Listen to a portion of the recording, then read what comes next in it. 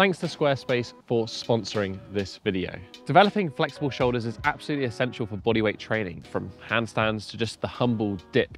Today I want to share with you 5 potent exercises, how to execute them effectively and target every single range of the shoulders. But I want to hear from you.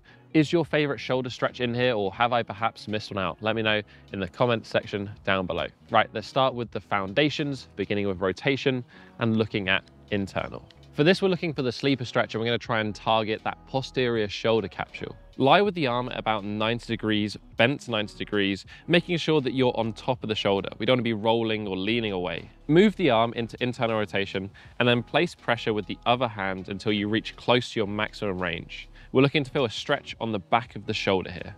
This one works well with time, so we're going to hold this for 2 minutes in total, applying moderate pressure with the other hand, gradually dropping deeper into that stretch position.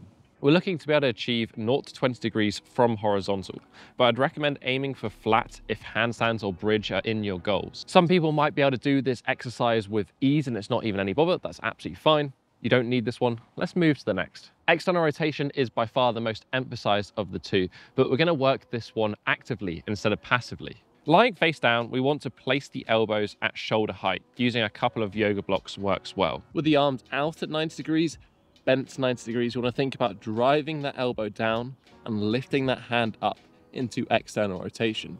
Think about flattening the shoulder blades and engaging the mid-back to make this action, making a fist with the hands to contract harder. We're going to perform 5 lifts of 10 seconds with max effort, trying to get those hands as high as possible. If you want to take this one up a notch, I would recommend adding weight. It doesn't need to be a lot. A couple of kilos will make this significantly harder.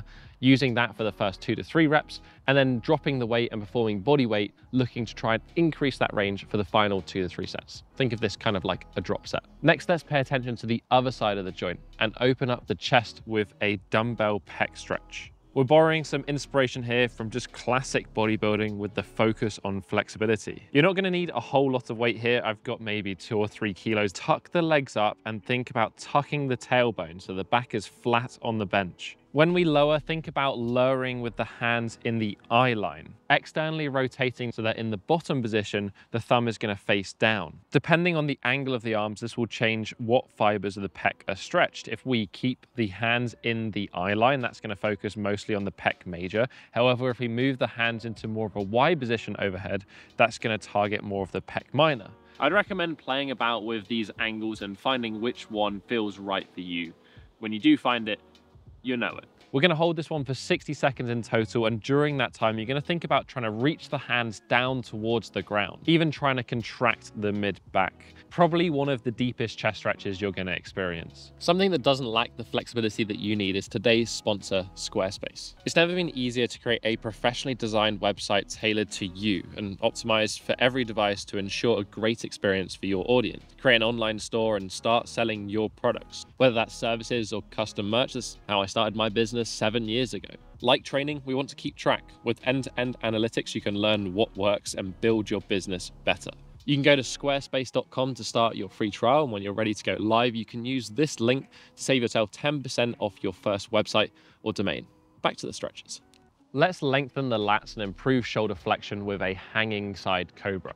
We want a ring or a bar that's around head height, but make sure you have a lower support for the assisting arm. We're going to grab hold and drop down, and we want to swing the same side leg behind and across the body, lengthening out that entire lateral line. Let gravity pull the shoulder upwards, and then think about pressing the hips into the curve created. To properly stretch the lats, try not to extend through the spine too much. Instead, think about trying to flatten the chest, pulling the sternum in, and maximizing that arm angle.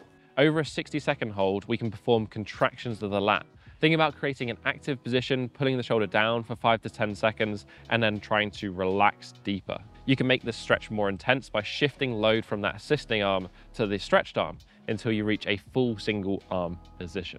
Finally, let's work into extension with the German hang. Progressing up to this one slowly and within your ability is absolutely essential. The first place would be to reduce the load with a standing variation. Place the rings at chest height and then simply walk out, letting the arms shift behind you, making sure the hands are supinated facing the ground. Think about pulling the shoulder blades back and together. We want to avoid rounding them because that's going to reduce the stretch that we're getting over the pecs.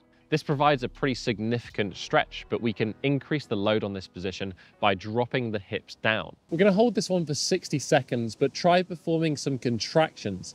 Think about pulling the hands down towards the hips, actively contracting the biceps and the pec, and then try to relax and go deeper into that stretched position. Once we get more comfortable, we can think about lowering into this position from a hang. Set the rings at a height in which you can use your feet to assist in the bottom most extreme range. Eventually, we would reduce this assistance and enter a full unassisted German hang. This is a fantastic exercise to master, but you can get a lot of the benefits of improvements in flexibility without going to this extreme loaded position. So those are the 5 stretches. I actually think this is a really solid shoulder flexibility routine that covers everything. You can perform it maybe 1, 2, 3 times per week. I'd probably do between 2 to 3 sets per exercise, and you're going to see great gains. If you find one that you particularly struggle with, maybe spend a little bit more time on that one and see if you can develop it further.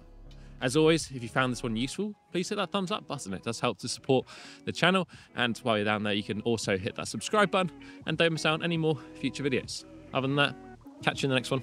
Have a strong week.